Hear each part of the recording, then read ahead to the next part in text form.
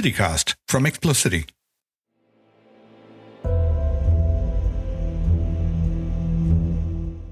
The men thought the fuss was only womanish frivolity.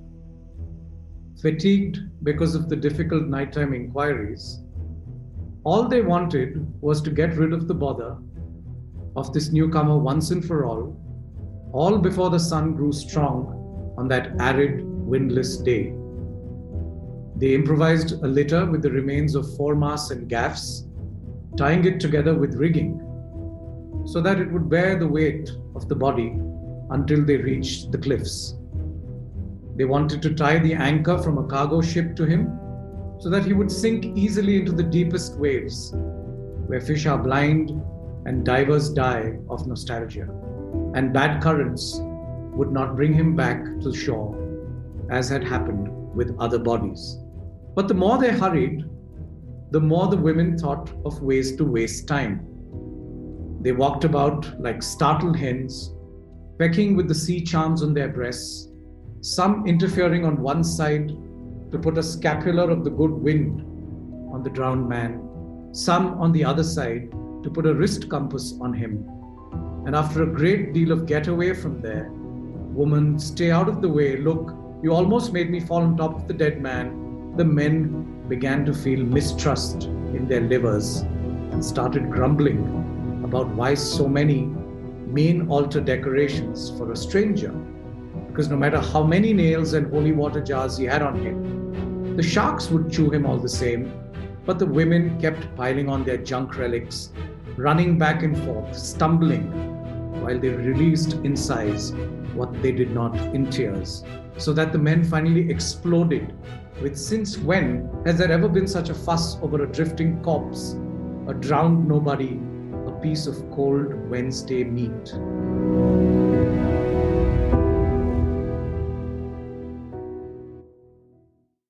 In this episode, we spend quite a bit of time examining the comma. This, the smallest of literary squiggles, is also the most important of all squiggles. Now, not using a comma correctly could have serious implications. It could change the meaning of a sentence. It's quite one thing when that happens in daily life, quite another in courts of law. A misplaced or missing comma could have serious legal implications. In 2006, a dispute in Canada over a comma in a 14-page long contract in a telecom case resulted in a cost of something like $1 million. In another case, in the state of Maine in the US, delivery drivers of Oakhurst Dairy were in a legal spat with their employers for overtime. The U.S. Court of Appeals determined that Maine's overtime law was grammatically ambiguous, and for that reason, the drivers won the appeal.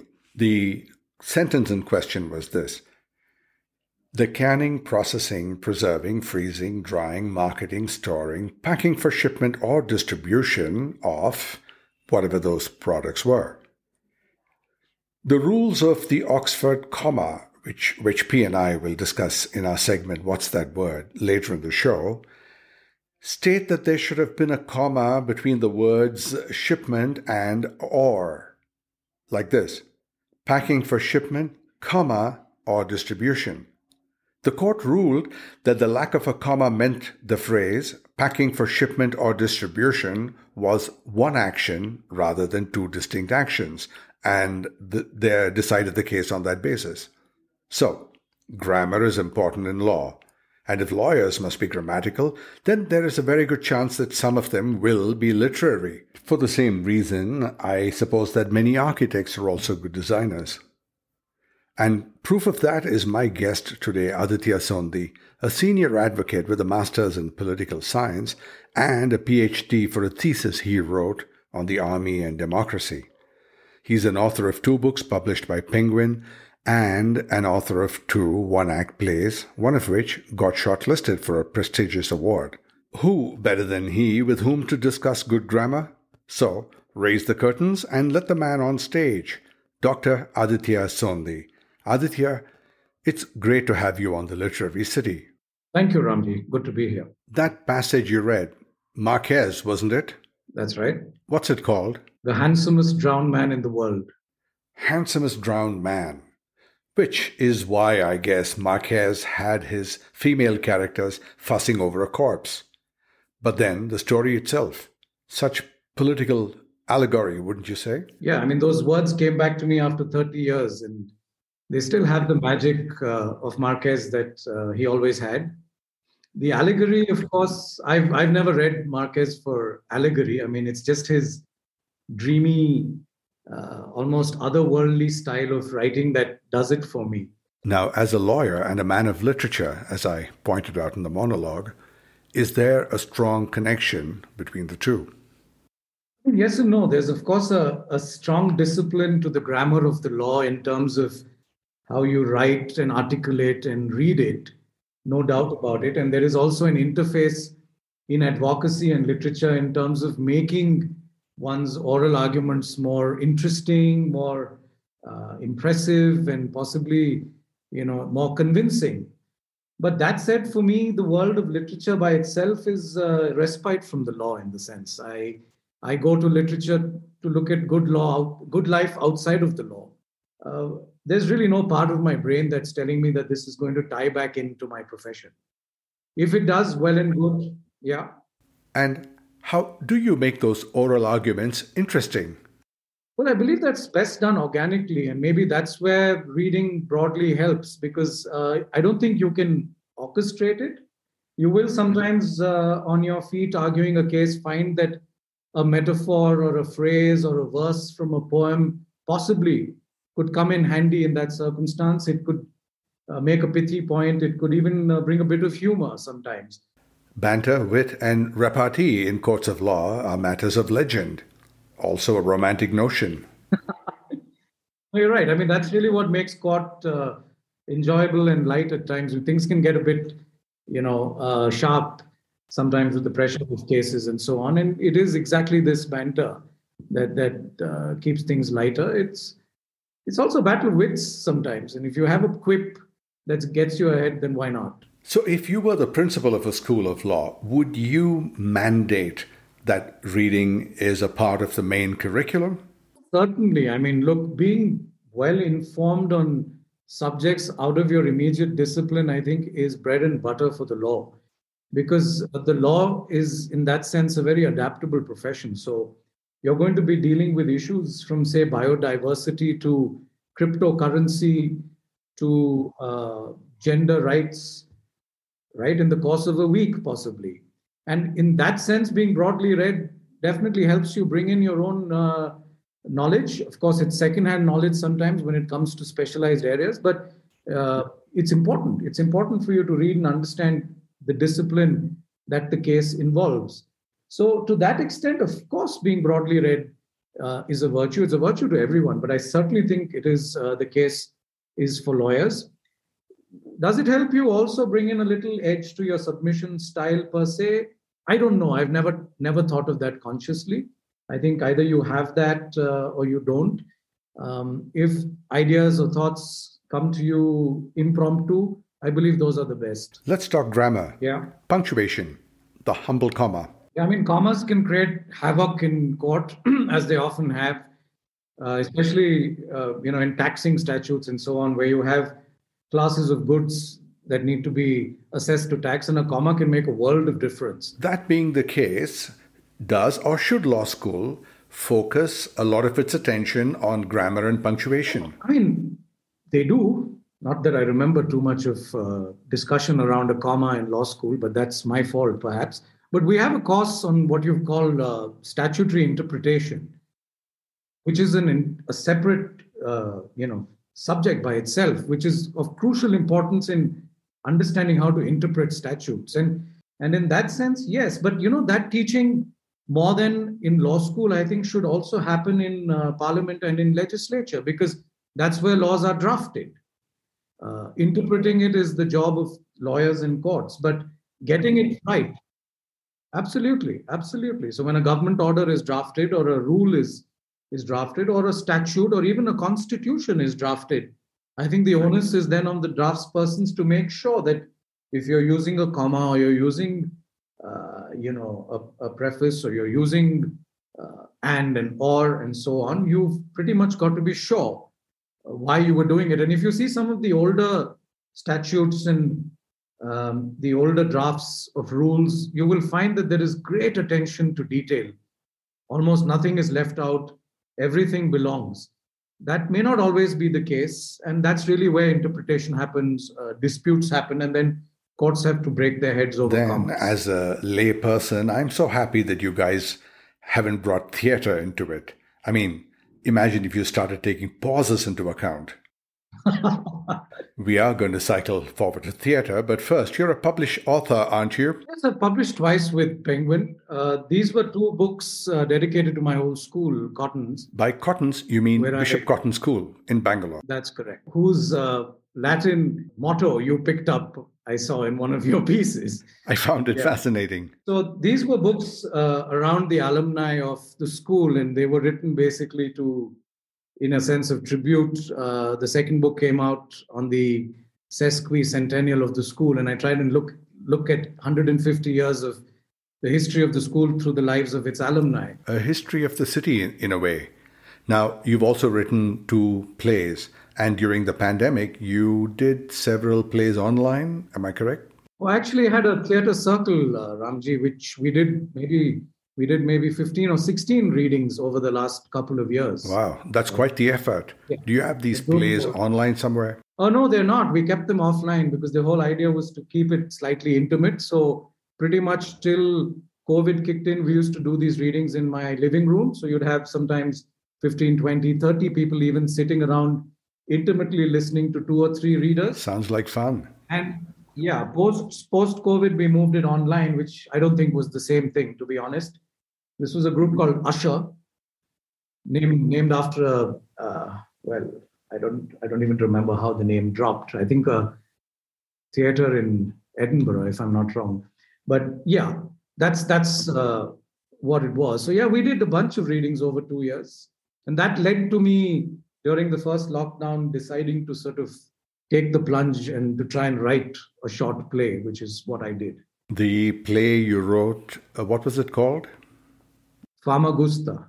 You sent me the play. I read it, and honestly, I thought it was very well crafted. Thank you. No, really, I liked it. So why don't we why don't we stage that play on the Literary City in one of the forthcoming episodes? Sure, would love to. And if you allow me to suggest, I think the female character should be my previous guest, Ruby Chakravarti. Oh, that would be fantastic. And I think she can pull off that particular role extremely well. Oh, thank you for the lead then. I will certainly check in on her. Yeah, Ruby's good. Who were your literary influences? Who moved the needle? I mean, different influences at different phases in my life, I'd say. And I've loved reading Milan Kundera, more just for his style of writing. But in terms of a slightly more visceral influence, I think my readings around caste have influenced me very strongly. Specifically?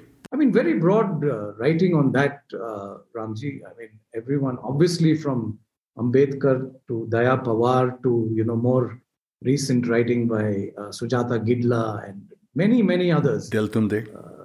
There's a lot of new writing around caste. And I would say in the past few years, I found that area of great interest. It's difficult reading.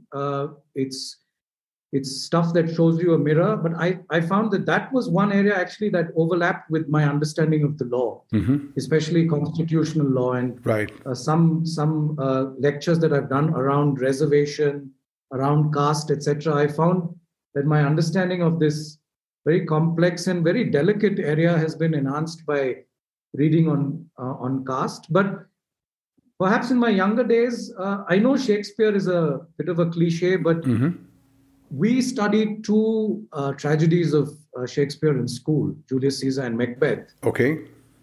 And I remember my English teacher, Mrs. Peacock, and what a fabulous teacher she was.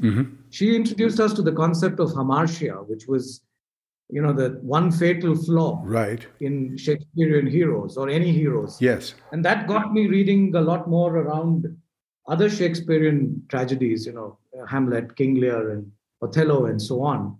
And as a concept, I found that fascinating. And the raging debate. Are Hamartia and hubris synonymous? Well, hubris could be one form of Hamartia, I suppose. Hubris could probably feed into, ego and flattery, maybe the King Lear sort of Hamartia. But otherwise, I would think that Hamartia is a far broader a sect, in the sense that it's this inadvertent genetic or manufacturing defect in your soul, which perhaps you're not oblivious to, or there's little you can do about it. I think that's where Shakespeare was coming from, the sort of character flaw that you don't see or you don't want to see, and which can really be fatal at times. I think that's where he was coming from. And to me, that's more than hubris. You have mentioned Milan Kundera, Gabriel Marquez, and Macbeth, and I'm going to throw in Kafka for good measure. Far greater on allegory, to my mind, than most other writers. Yeah. Now, I see a connecting thread to each of these writers, and I believe that connection is human frailty. Yeah, I mean, well spotted. I didn't make that connection in my mind, but now that you say it, it's probably true. Why?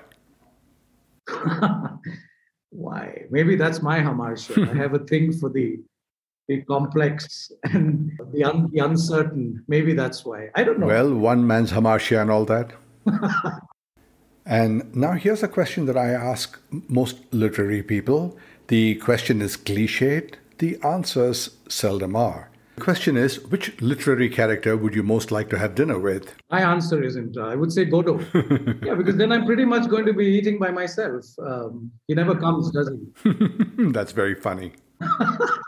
Leaves you with the altar, doesn't he? He does. He always does. I mean, the man is a nuisance. But Beckett and Godot, gosh, I mean, look, that's a different ball game. Right. My friend Preetham Koilpillai, who you interviewed, I think, yes, on one of your earlier podcasts, yes, had something interesting to say, which was that when you read Waiting for Godot, yeah, you read it aloud. I mean, not read it to yourself. You actually find a lyrical quality to it, which you don't when you read it to yourself. It just means so many things, and it means nothing at all at once. So yeah, I would love to chat with Godot if he shows up. Will that be a table for one, sir? And do you have a favorite literary quote? Oh, I mean, not too many, but I keep going back to Lewis Carroll. The time has come, the walrus said. Very sort of prophetic. And that's the cabbages and kings one, isn't it? Yeah. Ships and shoes and sealing wax, cabbages and kings. Again, do you see the connection with Kafka and the rest of them? I can begin to see that now, yeah. We all have favorite opening lines. Which one's yours? The most memorable was the first line from, and I have the book here with me, Salman Rashid's A Time of Madness, which is a memoir of partition. Salman Rashid, very frequently confused with Salman Rushdie, but please read the line. On the 20th day of March 2008, I headed home for the first time in my life. I was 56 years and a month old, unquote. And to me, as belonging to a partition family, I thought these lines were profoundly beautiful. I mean, to be honest with you, I was reading this in Koshis and I just put the book down because, I had a lump in my throat. And this was a chap who was, a converse partition, a family that had moved from Jalandhar to Pakistan. And he comes back to his native home when he's 56 years old. And there's another line which is not really an opening line from a book, but a line that stayed with me. Okay. Which is what Juan Rulfo, the Mexican writer, says. Please. He says, in my life, there are many silences. And this was something, I think he said in the context of his novel, Pedro Paramo. Now you must admit to the pattern. Yeah, I'm now caught on tape. I have no way out of this. Caught on tape. I was really introduced to him through an interview that Marquez had done. And I was amazed that he had such a profound influence on someone like Marquez. And reading him, I mean, God, he's a brooding and a dark writer. But yeah, there are these lines that he has in his books. And I think in things he has to say himself, which stayed with me. Maybe that stuff is the antichrist to your normally sunny disposition? Possibly. And the Rule 4 line that you just quoted. Because in my life, there are many silences. So, when, not if, you become a judge, I hope that your autobiography will not be titled, "In my life, there were many sentences." Well, I'm not becoming a judge. That possibly eliminates the possibility of an autobiography. Well, we'll postpone that sentencing and see what transpires. And with that, Aditya Sondhi, it was a complete pleasure to have you on the Literary City. Thank you so much for being here. Thank you very much for having me, Ramji. I thoroughly enjoyed our conversation. Likewise. At the end of this episode, we have Aditya Sondhi reading the balance of that Marquez passage. But now, it's time for that fun, popular segment, What's That Word?, where we look at phrases and words that we use all the time, but never stop to think about where they came from. And to help me with that segment is my co-host, and as always, I will let her introduce herself. Go right ahead. Hi, I'm Pranati, but you can call me P. That's P with an A, not another E. P with an A and not another E. Do you know what one would call your obsessed secret admirer? Hey, I'm not admitting to any secret admirer, but I am curious. What would you call him? A peanut. Yeah, I suppose one would have to be a nut to secretly admire me. Oh, that is very, very modest. But now that I'm past my one allowed dad joke, let's move on. Okay, P with an A, what's the word? Yeah, so in your monologue and when you were talking to Aditya Sondhi, you guys spent a lot of time on the comma. Yes, very important little squiggle. Right. And you might say it gave me pause to bring it up today. Oh, okay, fine. All right, you're also allowed one dad joke. Very, very funny. All right, so you want to talk about the comma today? Yeah, but not just any comma, specifically the Oxford comma. Ah, that's my favorite type of comma. All right, sure, shoot. Yeah, so first, why don't we define what is an Oxford comma? All right, go ahead, define away. Okay, sure. The Oxford comma is the final comma that comes before the conjunction in a list of 3 or more items. Would you say that in English? Yeah, well, in school, you know how we were taught that there is no need for a comma before the and, right? Yeah. Yeah, so because the and comes before the last word in a list, and so there's no need for a comma. I remember that. Yeah, but the Oxford comma rules that there should be a comma. Is this not confusing? Yeah, all right. Let's have an example of a sentence where an Oxford comma is not required. Yeah, I mean, that's sort of like throw out the baby, comma, the bathwater, comma, and the kitchen sink. So in this sentence, there's really no need for a final comma, is there? That's very deft. You mixed your metaphors and you gave me an example. All right. All right. In a sentence, throw out the baby, the bathwater, and the kitchen sink. An Oxford comma might not be required. Yeah, you're right. There's no need of putting a comma before the last and. But not all sentences are like that. Okay, so give me an example of a sentence where the Oxford comma is necessary. Okay, let me think. Yeah, here goes. I went for a walk with my dogs, Grandpa and Grandma. I don't get it. Right. I'll say it with the punctuation.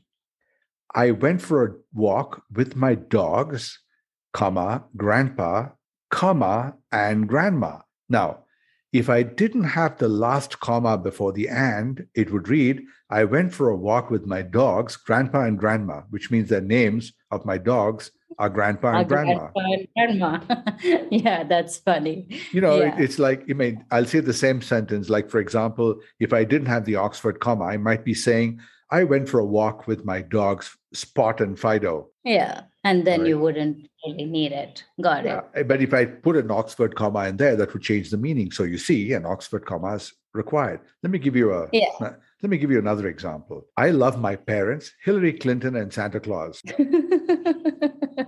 Oh, why not? Okay, well, how can you write this without an Oxford comma and not be embarrassed? Yeah, that's a good question, actually. How can we reconstruct that sentence? The sentence was, I love my parents, Hillary Clinton and Santa Claus. And you don't want to use an Oxford comma. But if I wanted to rewrite this without having to use an Oxford comma, I would say, I love Santa Claus, Hillary Clinton, and my parents. I get it. No need for an Oxford comma. Yeah, but I'm betting you have another hilarious example lined up. Yeah, you know me. Okay, yes. A rather unfortunate consequence of a Sky News headline. Okay, let's hear it. This rather misleading headline read, World Leaders at Mandela Tribute, Obama-Castro handshake and same-sex marriage date set. Well, congratulations, Mr. Obama and Mr. Castro, I guess. Well, the Raul Barak nuptials, what can I tell you? It's very, very woke. Woke, like they woke the next morning and realized what they've done. That's funny. Okay, but let's get to the etymology. Where did it all start? Okay, let me start with the Oxford comma. The Oxford comma has been attributed to Horace Hart, this guy. He was a printer in the Oxford University Press, and he was a printer, it is said, from 1893 to 1915, during which time, in 1905, he wrote this tome called Hart's Rules for Compositors and Readers. Compositors are the guys that used to assemble the typefaces, letter by letter by letter. Those are called compositors. Right. So he had that book. Now, he used the comma and told people that they had to use the comma before the last item in a list. Right. Now, nobody called it the Oxford comma until many years afterwards, when this guy called Peter Sutcliffe, he wrote a book in 1978 about the history of the Oxford University Press, in which he referred to this practice as the Oxford comma, right? But the modern version of the comma itself comes from an Italian, a 15th century Italian printer called Aldo Manuzio. And he introduced the comma as we know it as a way to separate things. Yeah. You said the modern version. So now Right. I take it you're going to bring ancient Greece into it somehow? I always love to bring ancient Greece into it. So it's true. Well, the word comma comes from the Greek word, it says captain, which means to cut off. See, I knew it. Right. Anyway, this practice of that word, it was invented in the 3rd century BC by Aristophanes. And Aristophanes used that along with a different system. He had a system of using dots to define pauses in speech. So when he wrote stuff, he would put dots in there to show a break in the speech. And so in the time of Aristophanes, the comma used to be a diagonal slash known as the virgula suspensiva. Oh, that old virgula suspensiva trick. Yes, that is true, that trick. What is the virgula suspensiva? Well, I can't answer that question directly, but let me actually tell you about how it came to being. Now, the comma has gone through more stages of branding than a hotel each time they tie up with another chain. All right. But do you know what the comma was first called? No, what? The comma. Well, that clears everything up. But actually, that's quite fascinating that it didn't have much change over time. So tell me more. It had a lot of change over time. And let me explain that. So it started with it being called the comma. And then people, not satisfied with leaving it as the comma, they called it the subdistinctio. All right. Okay. And then by the 12th century, even before they started handing out MBAs at street corners, they rebranded it and called it the virgula suspensiva. Okay. Right? So that's how it came to be called. So first comma, then subdistinctio, and even that was not enough for people. They wanted to make it more important. So they called it the virgula suspensiva. And then By the 16th century, a mere 400 years after, someone had this great idea, in a meeting of grammarians, I'm sure. Mm-hmm. Hey guys, she said, let's call this virgula suspensiva thing, let's call it a comma. You're right. Yeah. Back the full circle. Yeah. But we don't know why the literary or the grammarian word is so divided on the Oxford comma, do we? Or any comma. Right. Yeah. Why? I can't understand it myself. I can only guess it is to simplify things and make grammar easier. But, I'm a staunch fan of the comma and I'm sticking to it. But as Aditya Sondhi also explained, it could have legal implications. Yes, it could.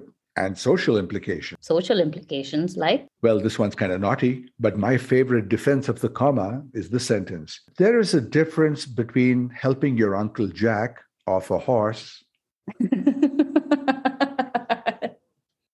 Well, that's not cute to ride off into the sunset. Bye, cowgirl. All right, P with an A, thanks so much for being here. That was fun. And as always, let's do it next week. Bye.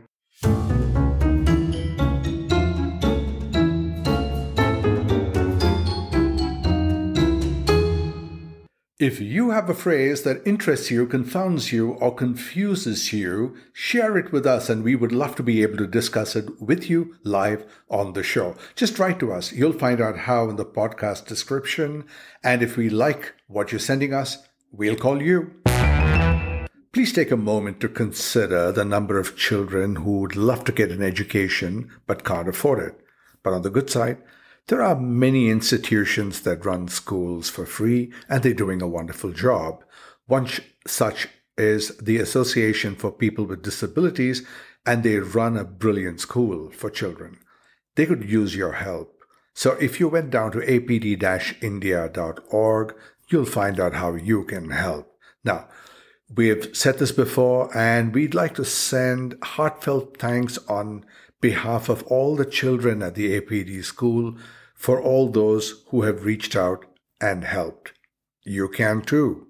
Teach a child to fish. And before we take you back to our feature with Aditya Sondhi, join our Facebook group. It's called Bangalore Literary Society, and we promise you there's a lot of good, fun stuff that's coming your way, and we just don't want you to miss it.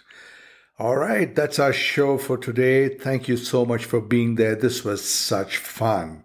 And in closing, Dr. Aditya Sondhi reading from Marquez.